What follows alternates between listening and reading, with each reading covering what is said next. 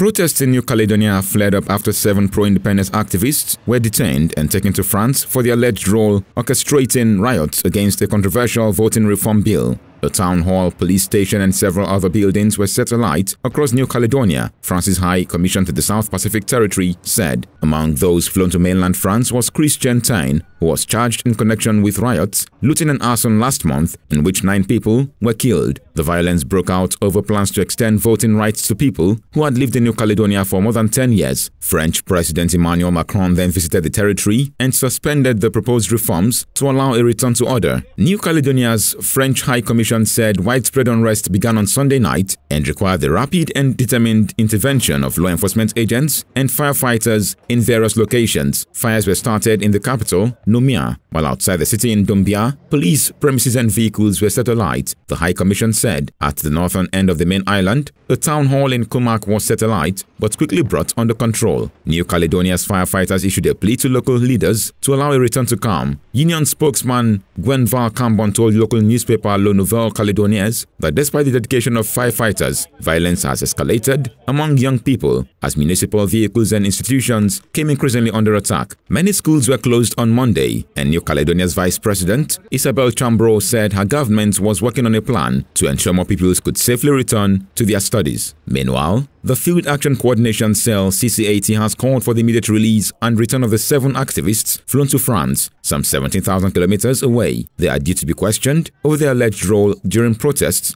and subsequent unrest in the French territory. CCAT has accused France of inflaming the violence, condemning France's colonial tactics in moving the activists away from New Caledonia. France colonized New Caledonia in 1853 and made it an overseas territory in 1946, granting rights to indigenous Kanaks. Today, New Caledonia has a population of about 300,000 people, including 112,000 Kanaks. As things stand, voting in the territory is restricted to Kanaks and those who arrived from France before 1998.